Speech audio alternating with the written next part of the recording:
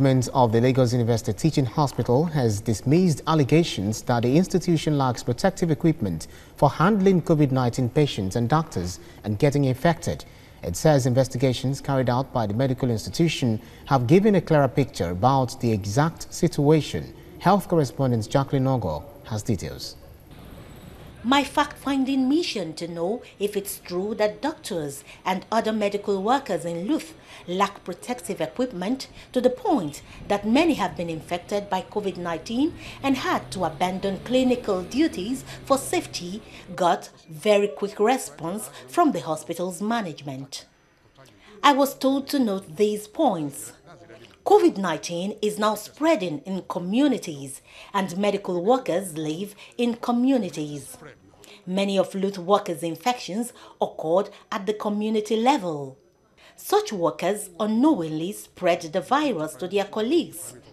17 staff have so far tested positive, and through contact tracing, 17 others who are not staff were discovered. All are given equal medical attention. Point 2 is that LUTH is receiving protective equipment through support from the federal government, Lagos state government, institutions, NGOs, and kind-hearted individuals. The hospital wants this gesture sustained. LUTH says none of its doctors are in any form of holidays. The hospital says since the inception of its isolation center on the 7th of April, 610 patients have been tested for COVID-19 and up to 1,500 repeat testing done. 240 patients have been admitted at the hospital's isolation center till date. 132 have been discharged and 13 deaths have been recorded. All happening on the Lagos State Government COVID-19 Response Management Plan. So, do we have adequate PPEs for them? Yes. I can say yes and no. Yes, in the sense that as I'm talking to you, and in the last 6 weeks, we've had a lot of supplies. But, of course, it's a consumable. We need more, and we hope that we are going to get more. Head or tail?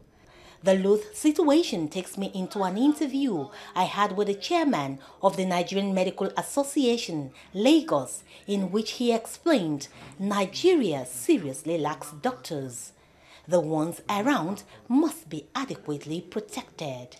The doctor-to-patient ratio is in the range of about 5,000 population to one doctor.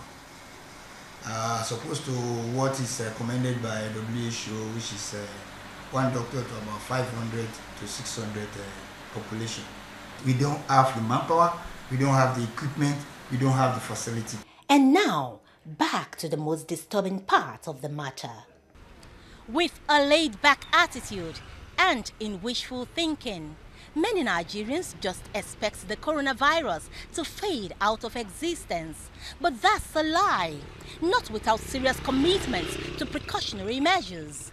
Medical workers are falling ill, and the thing to say to yourself right now is, who will take care of me when I'm ill? So, be responsible. Jacqueline Ogo, TVC News, Lagos.